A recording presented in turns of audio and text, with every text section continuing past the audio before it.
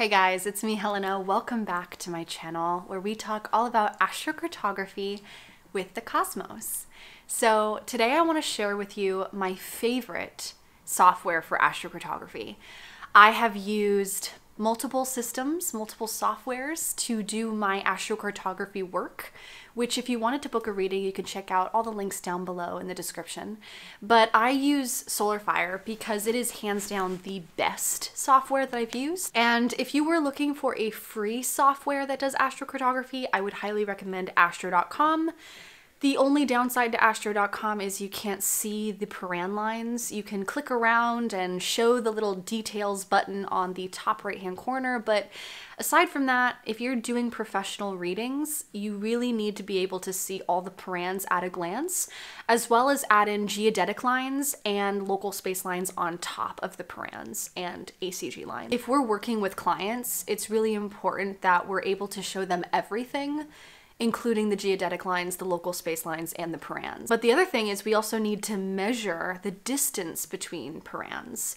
Unlike local space lines, where you kind of have to be on the direction or in the direction of that local space line to get its effects, with parans you have to be within a 70-mile radius. So it's really important to use a measurement tool where you can measure distance. With astro.com, there is no measurement tool, and there is a measurement tool on Astro Gold, but Astro Gold does not include any parans whatsoever, and that alone makes it a deal breaker for anyone who wants to do astrocartography professionally. All right, so we talked a little bit about some of the softwares that I've used in the past and why I don't recommend them as much as SolarFire. But now let's get into the real tofu and potatoes of astrocartography and why it's so good with SolarFire.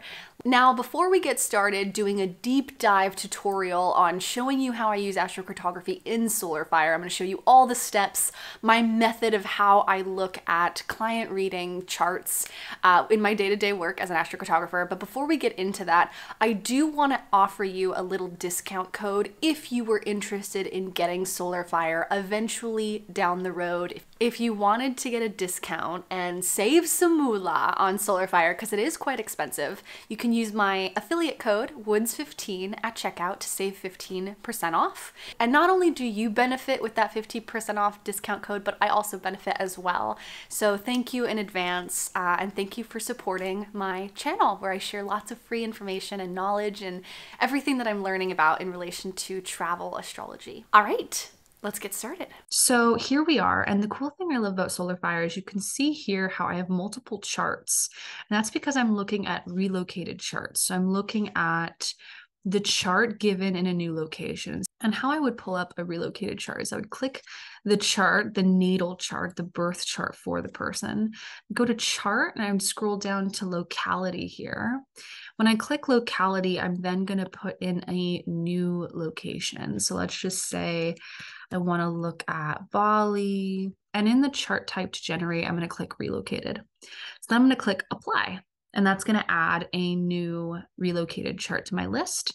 I can also add some other places. Let's say I wanted to do London, United Kingdom. So I'm going to click apply. And then when you're done with that, you can click OK.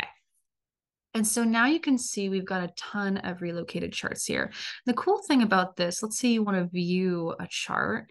Let's say I want to look at London. I can click that chart in the calculated charts feature, and I'm going to go to view current chart.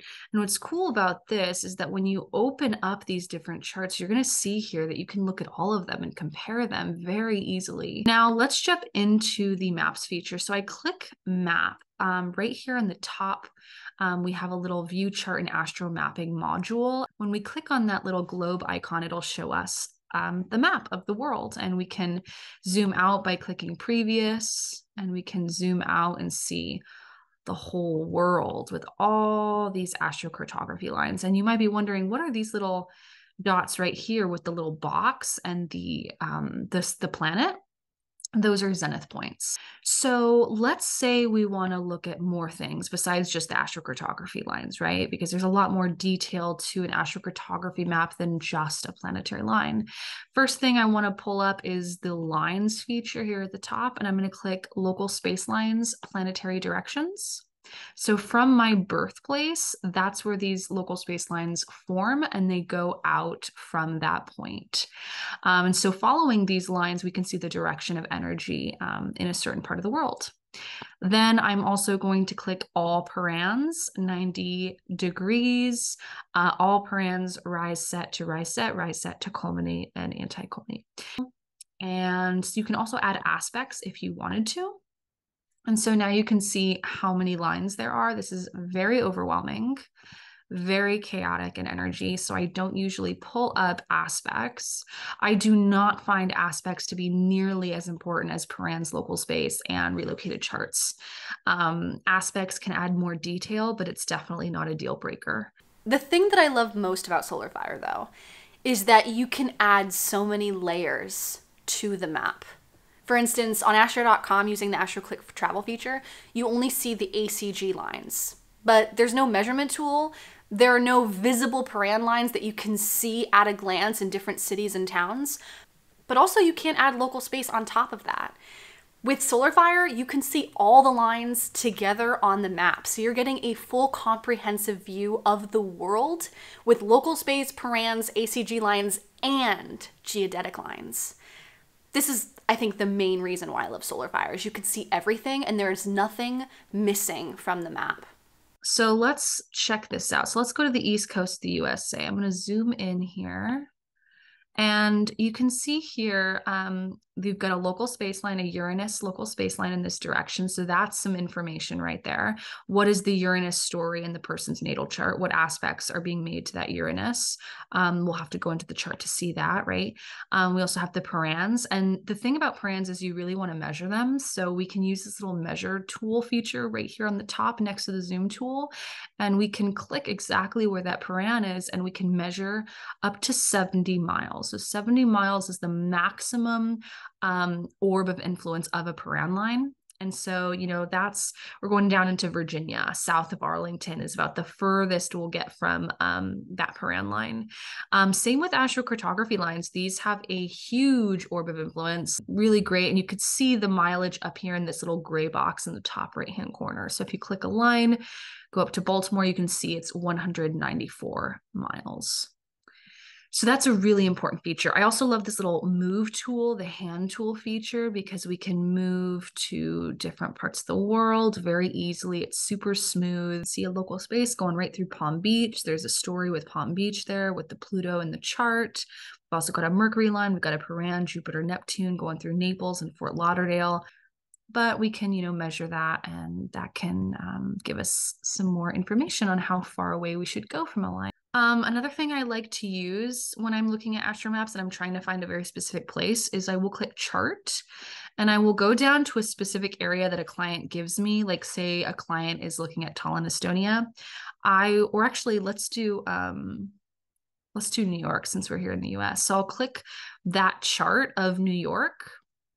And what's cool is the local space lines move with it. So it'll show me exactly where it is. So if you have like a small town or a small city that's hard to find on the map, you could just include it as a relocated chart and click the chart feature, click the chart selection, the relocated chart, click OK, and the local space lines will put it exactly in that location so you can get more information. And it makes it very easy to measure the distance from those lines as well. Something that's really important to know about astrocartography is that one thing can really disrupt an energy for someone.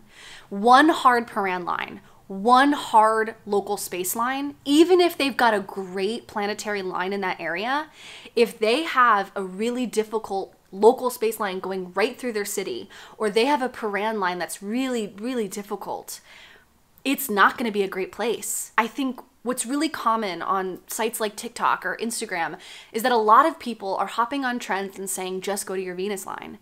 And while you may have a good Venus in your chart, if you've got a hard paran or a local space line going through that city, I would not recommend moving there. Which is why it's so important to see all the lines on the map so that you're not missing anything. You're not missing any information. And something that's really important to know is that there is an orb of influence. So you want to use that measurement tool there, that little icon of the tool, and you want to measure a place in the world and how far it is from that astrocartography line. A lot of people think that you need to live directly on a line in order to get the effects of that story, or you have to move to a Mars line or a moon line in order to get that energy. That's not true. It's actually very intense to live on an astrocartography line, and I wouldn't recommend it unless it's a really great planet. But if it's, you know, not the easiest or the most joyful planet in your chart, I would probably get some distance from it. Nice 150 miles, 200 miles, 300 miles would make it a medium strength. So you're still getting the effects of that astrocartography line without being in the full rays of intensity of that line. It's kind of like turning the dial up to 100 on a planet. So it's quite intense.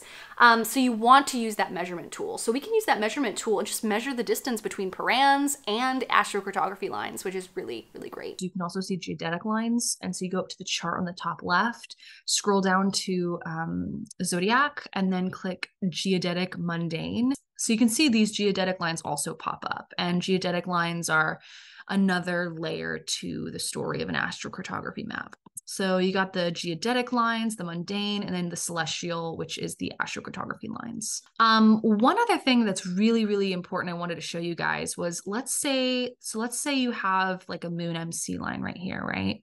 So that's natally never going to change. That's always going to be there. But let's pull up cyclocartography. And the way we do that is, so we can see it's going right through San Diego. This is where I was born. So we click chart, subsidiary chart.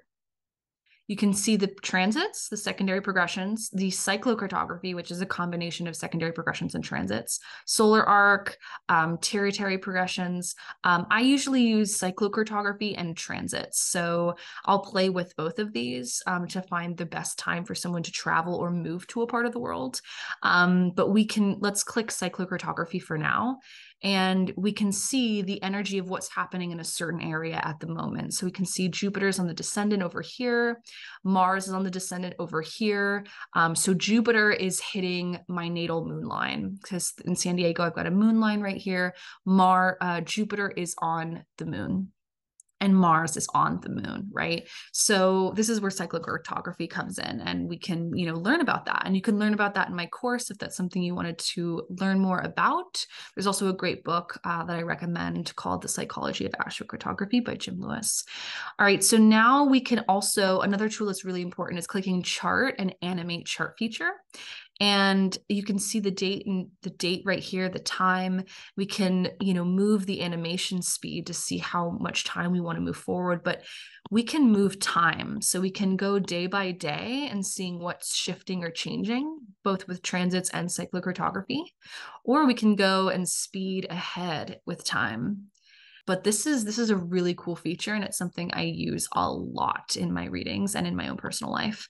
You can also click transits. So you can see, like, on a day-to-day basis, what is happening in an area. So we can move day by day and see, oh, there's the moon. Moon moves very quickly all the time, but we've got a Venus transit going over California at the moment, going right through California the last week of September. Now, this cyclocartography feature is really important because not only are we seeing transits, you can literally see the transits moving across the map of the world, which is so cool, but we also have progressions and cyclocartography, which is a trademark that Jim Lewis coined. And cyclocartography is a combination of progressions and transits. And I talk a lot more in this video up here if you'd like to watch that previous video on cyclocartography. But this is a really cool tool to use. And what's great about SolarFire is you can see those transits, progressions, and the combination of those moving across the map to determine where is the best place for you to go and when. I should also mention that this video is not at all sponsored by SolarFire. I wish they would sponsor me, but no, they're not sponsoring me. They're not sponsoring me. I am just such a huge mega fan, and I have reached out to them many, many times asking for an affiliate code, and they finally got back to me. And so I just wanted to share the love, give you a discount code. So just wanted to put that out there.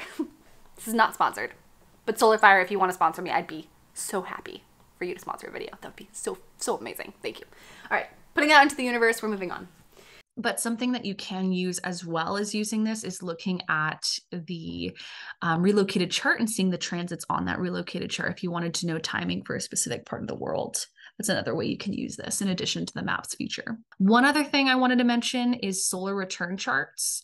And you can click the way you would do this is you would click the birth chart, click chart, then click return and ingress.